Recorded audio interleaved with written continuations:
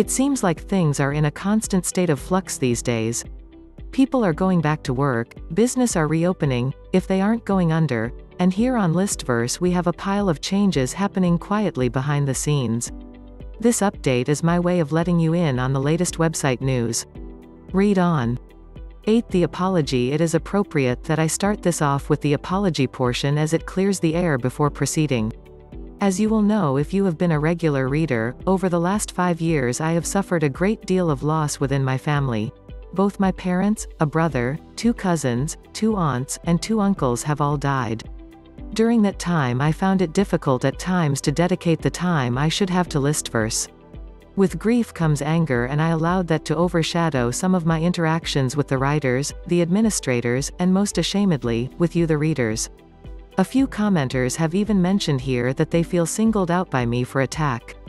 It is unacceptable regardless of my personal circumstances. I am profoundly sorry. 7. Politics.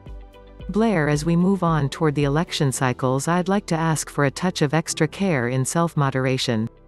I won't be banning politics as a topic, but I would like it if we can all, and that definitely includes me, either leave politics out of the comments unless pertinent to the list, or we really need to mention politics, do so with the spirit of kindness for the person to whom you are speaking.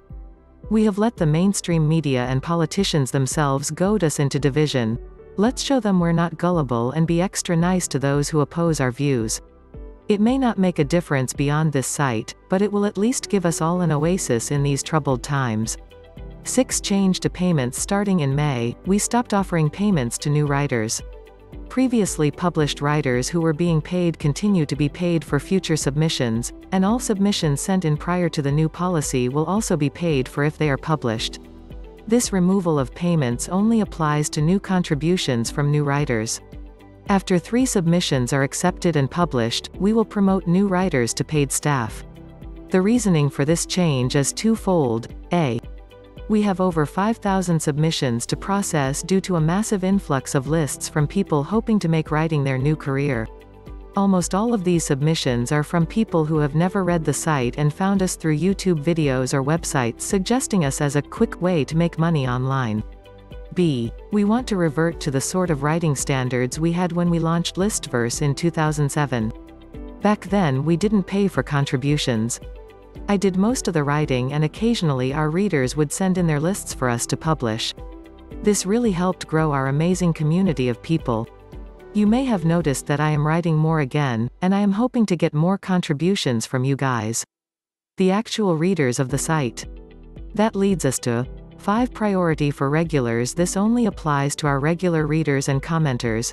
If you have submitted a list in the past and it has not been responded to, please send me an email and tell me the email address you used to submit.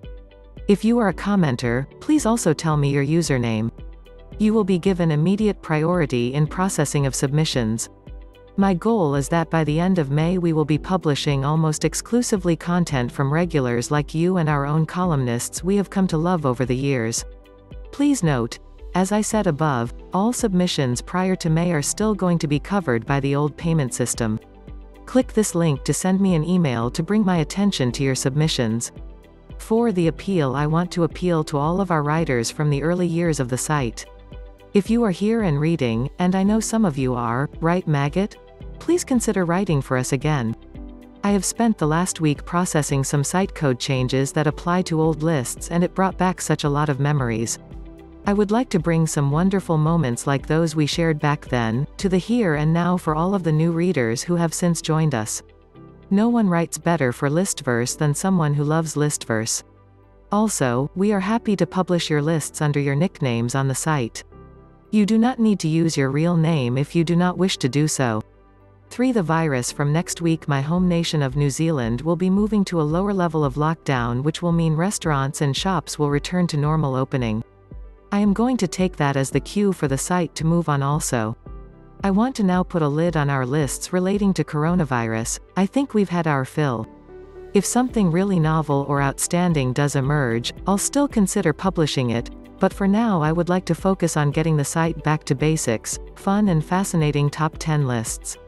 To the news having just made that announcement about virus reporting, I'd like to ask for some brainstorming from you guys around how we approach our weekly news article. Morris M. kept us entertained for many years and Jonathan H. Contour took over, but with all the news being about or relating to the disease, news is hard to keep interesting. I'd also like to keep political news to a minimum for the reasons mentioned earlier on this list.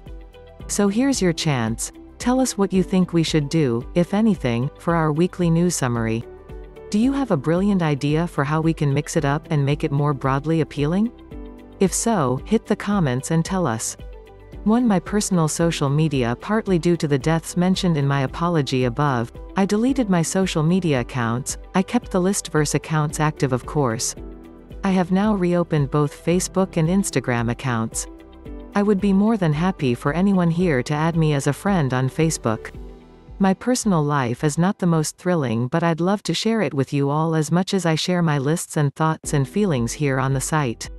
So, if you want to see my cooking, renovations, likes and interests, and probably a few drunken moments from the past that I am somewhat ashamed of, add me on Facebook, my main social media, and add me on Instagram. I'll follow back. The accounts are also found in my author blurb on the lists I have written here.